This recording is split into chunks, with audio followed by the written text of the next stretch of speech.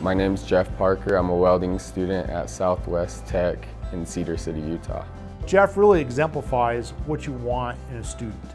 He's engaged, he's very productive, he's very concerned about quality, and I think probably the most important thing is he's always had a great attitude.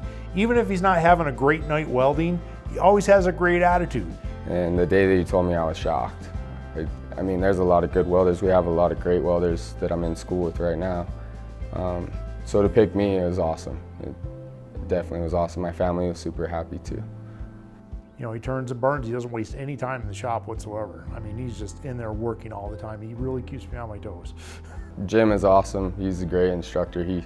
He's taught me a lot, just not only just welding, but in life aspects as well.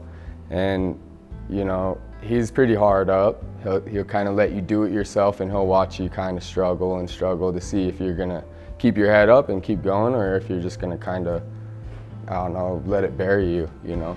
So as far as my life, I made some bad choices early on. I kind of had a rough start.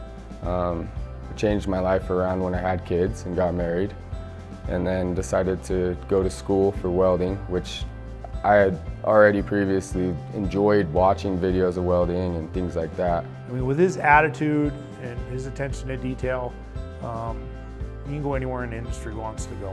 I struggled in high school. I didn't do well in high school, and it was like, I can't do that and have 2 kids and work and go to school and things like that. So I guess just kind of proving it to myself that it is possible that I can do it.